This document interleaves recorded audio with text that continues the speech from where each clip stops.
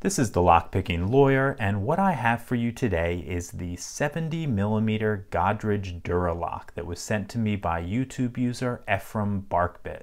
So Ephraim, one more time, thank you for all of the locks you sent my way. This is a relatively standard looking stainless steel disc lock with a couple of exceptions. The first is this shutter that protects the keyway. It came to me with the shutter taped open, and I'm going to leave it there until after we pick this lock because it certainly will help to keep that shutter out of the way.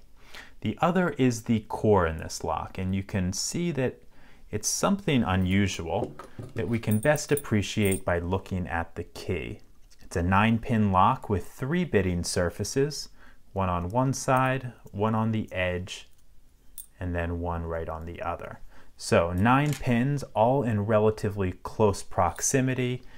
I have single pin picked this before, but I have to say it is way easier to rake. So that's what we're going to do right now. I'm going to put some tension in here, relatively light tension, and I'm going to use this sawtooth dimple rake and see if we can get into this efficiently.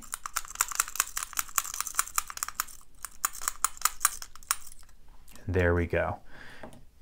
And this is not unusual. I open this in well under 30 seconds every single time with that simple raking motion.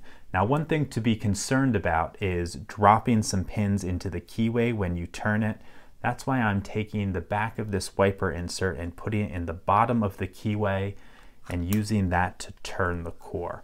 If I stop at the 90-degree section, 90-degree position right here, the 3 driver pins that are on the right side will drop down into the keyway.